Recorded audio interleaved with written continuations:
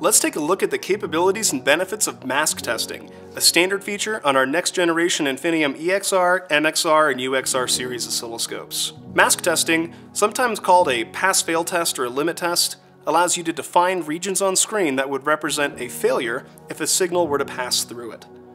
Let's jump into the Analyze Mask Test menu and take a tour of what we can do. First, you'll notice there are 8 tabs. I'll get to that momentarily.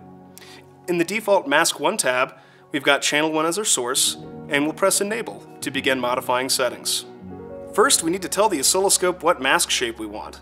You can load a mask from a file, draw one using an on-screen editor, or use the AutoMask function.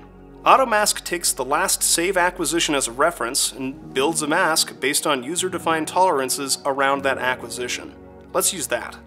Once the mask is drawn, you can use the scaling tools to adjust its size, which is useful if you want to scale the waveform after a mask is already loaded.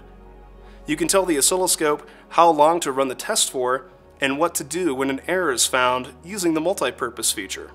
Multipurpose is also a great feature on its own, letting you set the multipurpose front panel key to do a number of customizable actions, like taking screenshots. I mentioned the 8 tabs at the top. Our next generation oscilloscopes allow for mask testing on every channel, standard. A fantastic application of this feature is, say, looking at turn-on sequencing of a power management IC. Once all of your settings are configured, just press the green play button to begin testing. A mask test results pane appears to track results as the test progresses. Finally, make sure to check out the rest of the series highlighting the new capabilities in our next generation platforms, linked in the description below.